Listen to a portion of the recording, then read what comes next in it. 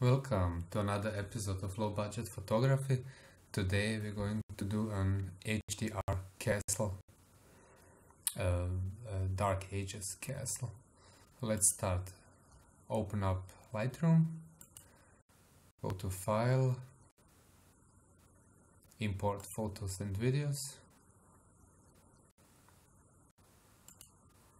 Okay, these are the three files that I will upload to my website www.lowbudgetphotography.com. Okay, let's click on import. Okay, then select all three and go develop. Okay, you see this is the normal picture, normal exposure. This is the underexposed. It is dark, and the overexposed. Here. Okay, let's go back to the normal exposed picture. Let's process it. So let's put down the highlights, open up a little bit the shadows, not too much, about 50. Do the white points. Okay, do your black points, and you do this by holding down the Alt key, and with left mouse click you slide it left or right. Okay.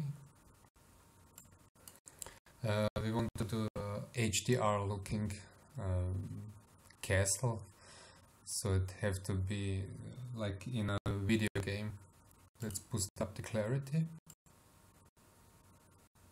Okay, about 60.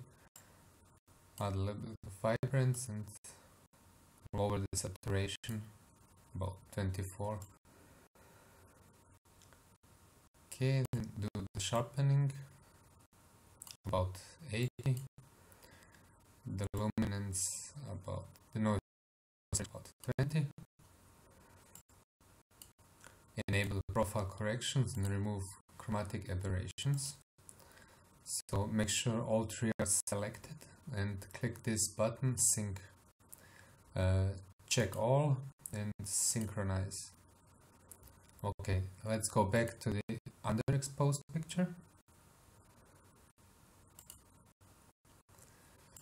And here you got to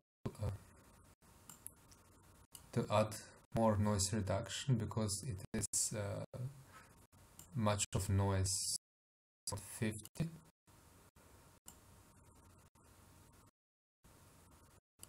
Okay, now select all three of them. Hold down the Control key and select with the mouse one and another. Go on right click and go to Edit in.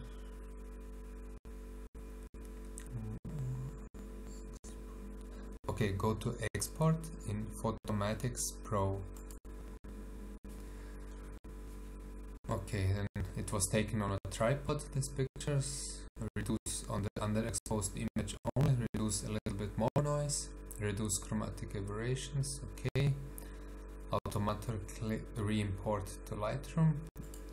Let's choose a custom name, HDR Castle. Okay, TIFF 16-bit, it's okay, and go and export.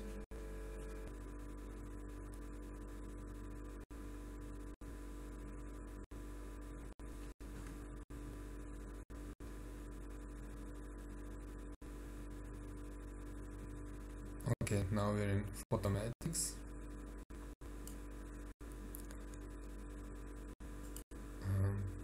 I got this preset HDR Vintage Old. But you have here more. These are my presets. You have here the built-in presets. You have default, balanced, photographic. You can choose whatever you want, what works for you. But I'm going to go to this my presets I call it HDR Vintage Alt Top. You can download this preset at my website at www.lowbudgetphotography.com. Okay, for this preset you go to the tone mapping, details enhancer, strength to 100, color saturation 46, tone compression 4, detail contrast 10, lighting adjustments natural. Okay, and lower the gamma to 1.18, temperature 5.5, hide advanced options, micro smoothing at 2. Okay, now go to save and re-import.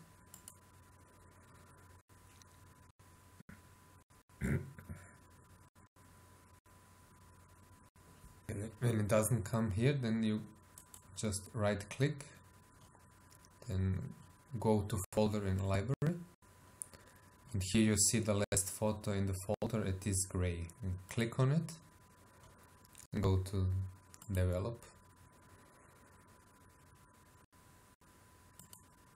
Okay,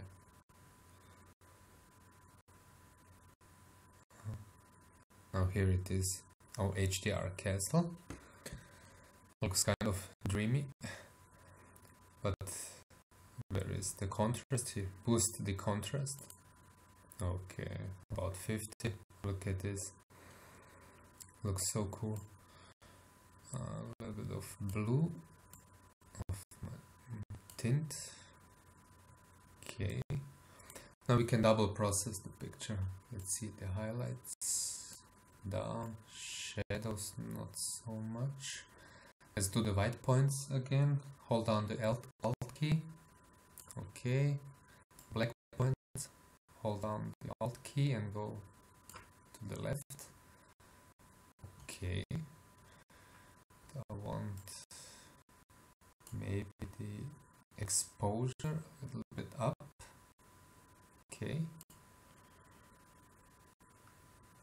Okay, looks fine. Let's see the clarity. Okay. Too much. A bit of vibrance, saturation. Okay. Now go to the hue and saturation, and let's see what happens if we lower the greens, lower the aqua, lower the blues, boost the yellows,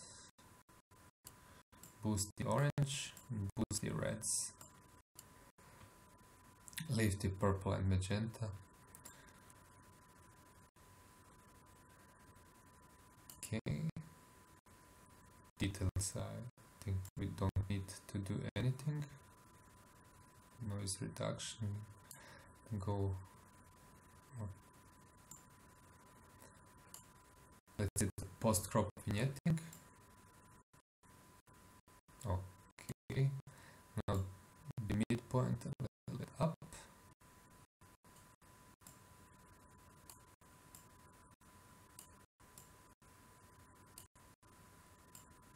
Okay. More. Looks really grungy looking. Okay, now again remove the chromatic aberration. And I will profile correction. Right click and edit in Adobe Photoshop CC. Edit a copy with Lightroom adjustments. And here is a plugin called Topaz Labs, Topaz Denoise 5.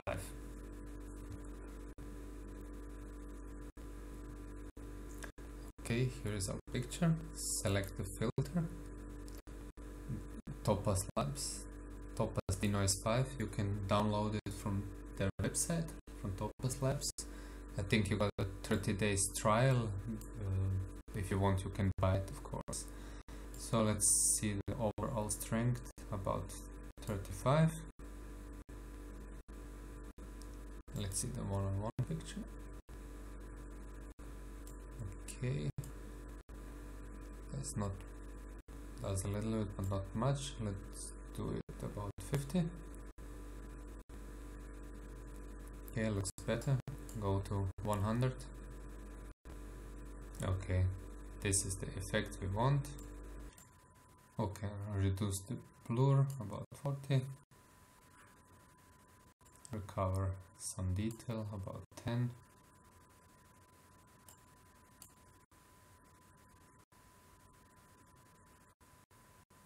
Okay, add a little bit of grain.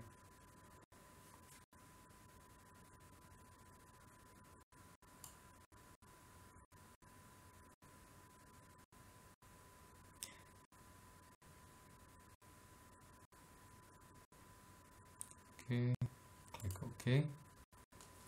Now the plugin is processing the image.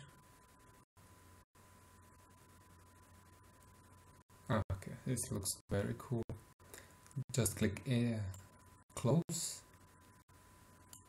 Okay, here is the final result.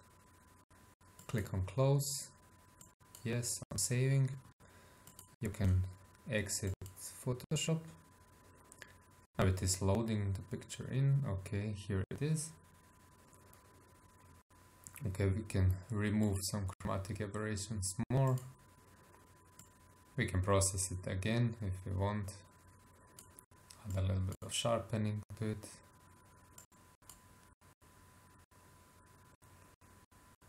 But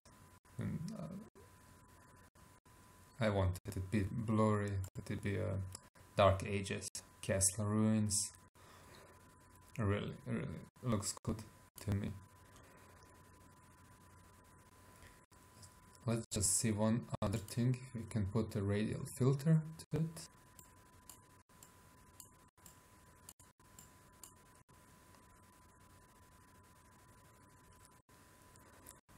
Okay, let's put a radial filter here. Duplicate it, put one here, so that the ruins really stand out. Duplicate again, put one here, make it a little bit bigger. Duplicate it, put it here, make it smaller. Duplicate it again, here one, duplicate this one, here on the old church, duplicate it. A little bit of here, duplicate it again, let's put some here. Okay, let's make this bigger, smaller. Okay, let's see this one. Let's see. Okay, leave it at exposure 92. I'm looking at the picture, but I'm still not convinced. It is not the effect I wanted. I want it to be a little bit more dreamy. So let's process this picture again.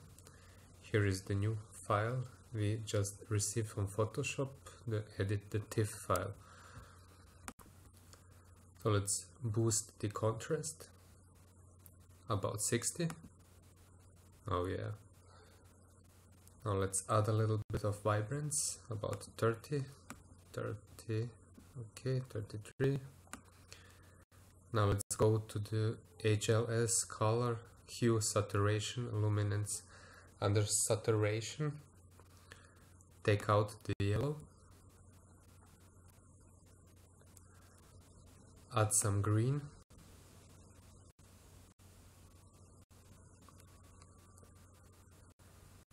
and add some blue.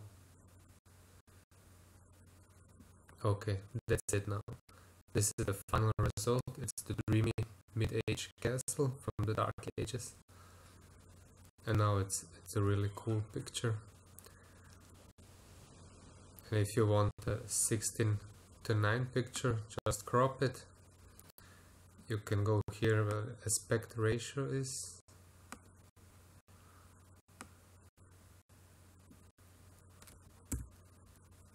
So now you got a 16:9 beautiful picture for your desktop. Thanks for watching. All files needed on my webpage www www.lowbudgetphotography.com. Thanks for watching and bye.